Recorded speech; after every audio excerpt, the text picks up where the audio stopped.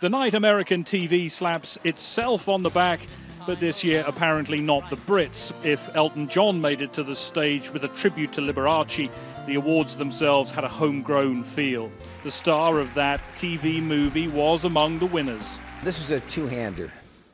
And Matt, you're only as good.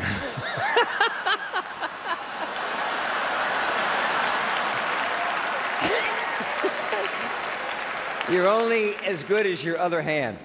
So. Downton Abbey's Hugh Bonneville and Homeland's Damian Lewis lost to a surprise winner for Best Drama Actor. And the Emmy goes to Jeff Daniels.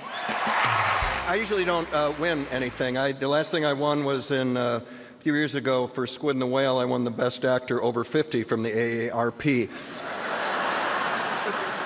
While Downton's Michelle Dockery lost out in the Best Actress. Claire Danes, Homeland. The nominees for Outstanding Drama Series are... And Downton was beaten to the night's big award. Breaking Bad.